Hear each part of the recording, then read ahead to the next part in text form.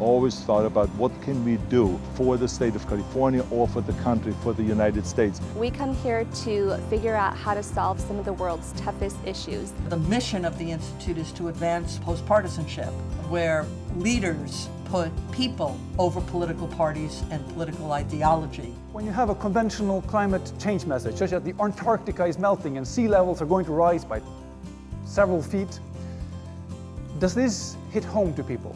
No. And the reason are these 5 defenses. You have to penetrate or get around these to get the message to stick home. The distance barrier is that climate change is often communicated as something far out in time. Not just time, it's also distant in space. It doesn't really register, it's somewhere else. 80% of all discussions of climate change is within the framing of catastrophe. In the beginning it worked. Back in 1989 it worked. But then we started to habituate. After too much doom, we got what I call apocalypse fatigue. I can't do another apocalypse today, you know. I have more important stuff to think about.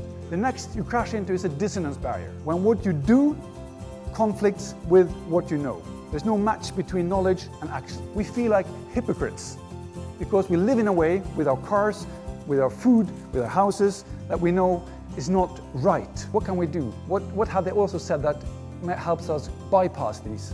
What we do need is a new toolbox for climate communications. First, social. We have to make climate science a social topic. If one house in a neighborhood gets a rooftop solar panel, studies show that the likelihood of the neighboring houses also getting a solar panel is an order of magnitude higher. Secondly, we might need to make behaviors more simple. For instance, if all printers were switched from 1-page to 2-page default printing, then that would cut paper consumption with about 15 to 20%. Thirdly, supportive framing. Climate communicators, climate scientists and economists have done themselves a great disservice by using negative or backlashing framings. What we need is a better story about the future. You know, only 6% of Americans believe that global warming is a solvable problem. 94% believe it's not solvable. And because it's not solvable, people don't like to think about it. We need to sell the dream. And the story we need to tell is how we transform and build the cities of the future. We get more for less, more well-being with less waste, less footprint.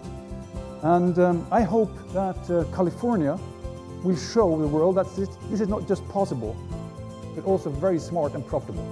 Finally, we need signals that are personal and relevant to us, because climate science have over-relied on signals that are ppm of CO2 in the atmosphere and sea level rise in inches per decade. People can't relate to that. So what we need is signals that are personally relevant to us. Secondly, companies need these kind of metrics too. How much dollars gross profit do you make per ton of CO2? We can transform the economy just by shifting that metric 5% each year. If everybody did as Tomra, the climate problem would be solved by 2050. Copenhagen and Denmark have demonstrated that green growth is both smart and possible and profitable. They have grown their economy while taking down emissions with, again, more than 5% per year in this period. So if Copenhagen can do it, why can't Los Angeles?